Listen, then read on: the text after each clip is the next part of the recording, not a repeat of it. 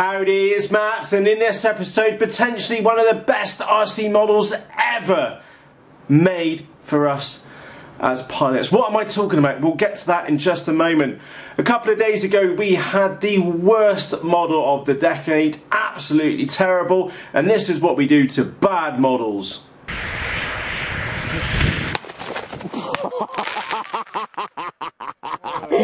Yeah, I actually bought two of those because I thought the first one I screwed up. The second one, I refused to touch it and let Andy fly it. It was absolutely awful. Anyway, let's get ourselves down from that very bad point in history of the worst model of the decade and get ourselves across to one of the best models of the decade. And what am I talking about? The Z-84! If you've never owned one of these, you have never lived. That is my humble opinion on the Z-84.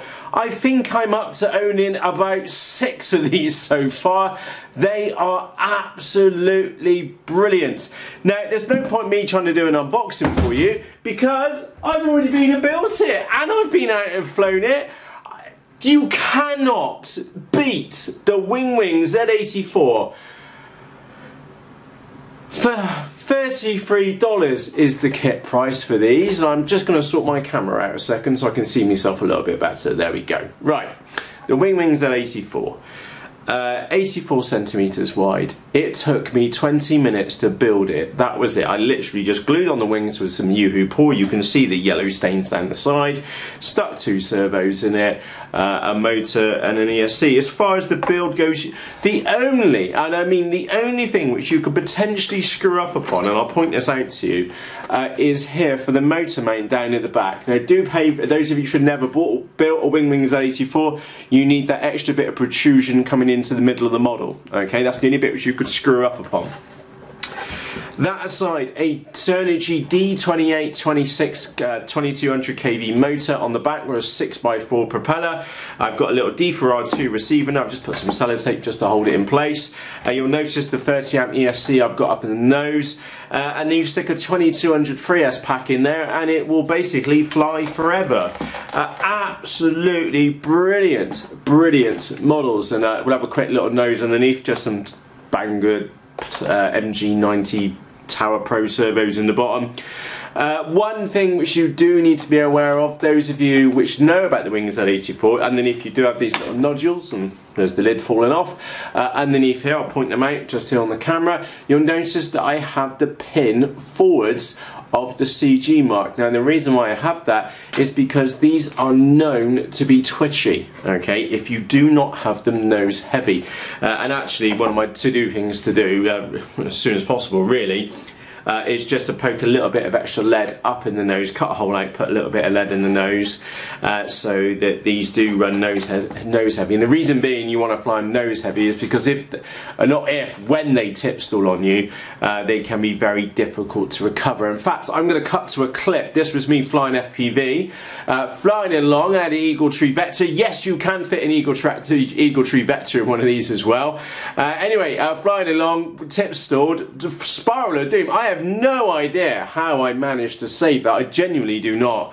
And then to top it off, I ended up flying underneath the power lines. Absolutely unreal. When it goes wrong, it goes wrong. So you can set these up for FPV. And I'm actually going to respond to a note which James picked up in the Facebook group, which is that, well, for $33, nobody can really complain about cost of this kit for the foam and the quality which you get. It is such a brilliant, fantastic flying wing, like literally one of the best RC models ever created, and I've personally ever flown, and that's saying something. You think about how many different models which I've had here, and yeah, I'm here telling you that I'm on my 6th.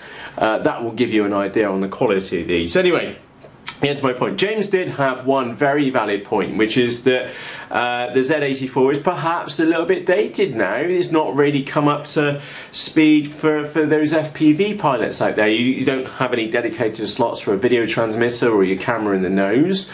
And James, I totally agree with you, but actually I'm going to point out that I've converted several of these across to FPV before. You can cut out a lot of space for maybe a little Runcam Swift Micro on the end, or one of the other little micro Swift cameras which are out, so in one of the smaller run cam cameras or FPV cameras. You can fit on the nose very easily because it's EPO foam. It's very simple to mould, and I've had bonkers fast ones which I've had on 4, 5S batteries, and they've been absolutely schizo. But to be honest, the D28, 26, 2200 kV motor with a 6x4 biprop is the best prop motor combo which I've come across. That's why I've put it in this one. And for me, the Wingwings Z-84 is one of those models which it kind of covers all bases, as in that you can fly it, and that's how Craig flies his. He basically flies his, he puts it on full knacker and just goes all over the sky, and then that's Craig's flying epitomised by full knacker, and we'll just fly it continuously. He don't hold off the sticks unless he's landed or the battery's sagged, and it needs to land now kind of thing. So you can fly immensely fast. Like I said, I've had 4 and 5S versions here before. Absolutely bonkers. You can also set them up for long range FPV as well. There are videos on YouTube of these things flying 54 kilometers and more from a chap over in the Philippines. He sets them up as ultra lightweight and sends them off on autonomous missions. Absolutely crazy potential to them.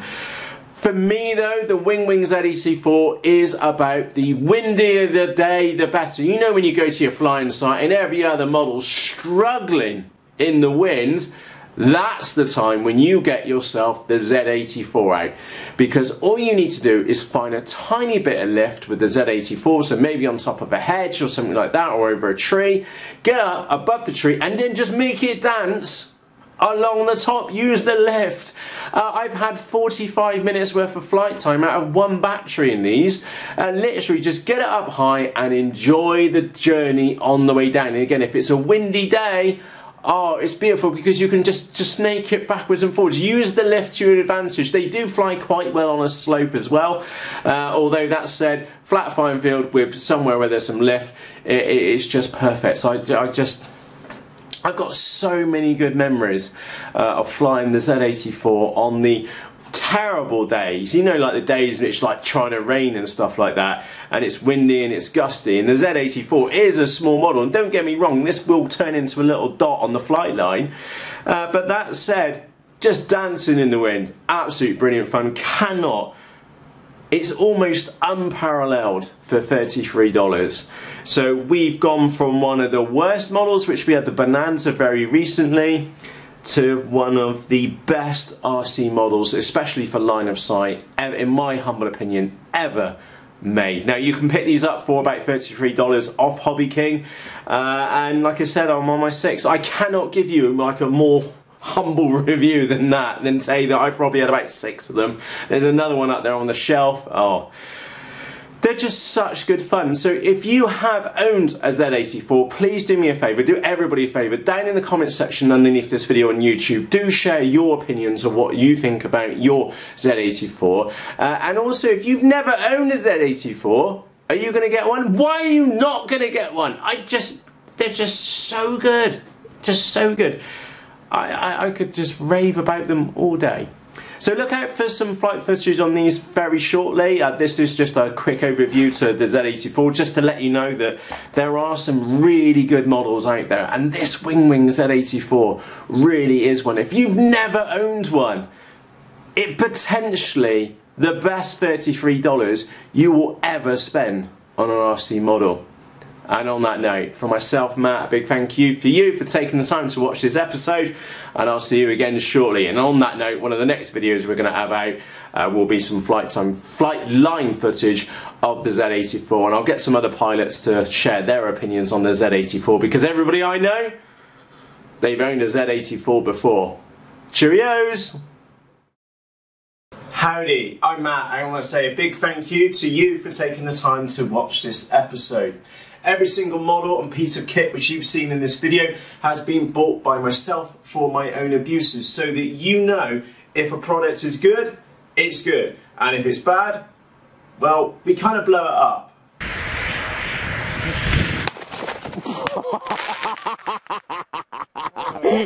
Shout for help now. If you're in the live version as well, hold on to your seats and kiss your ass goodbye.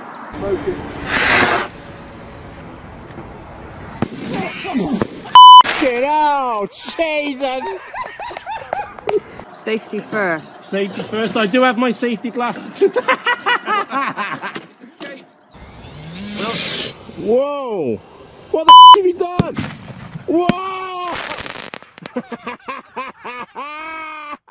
Alan Check out the steak on the Barbie. Alan says, Oh, like, it's burning on the outside of it now. Look at it. That is the wheel of doom. Alan says, oh, Matthew, I think you should put that out now. So with that said, a big thank you to you for taking the time to watch this episode, and I'll see you in the next one. If you're new here, don't forget to press the like button and also to hit the subscribe button and the little bell notification so that YouTube lets you know when the next episode is out. So with that said, from myself, Matt, cheerios!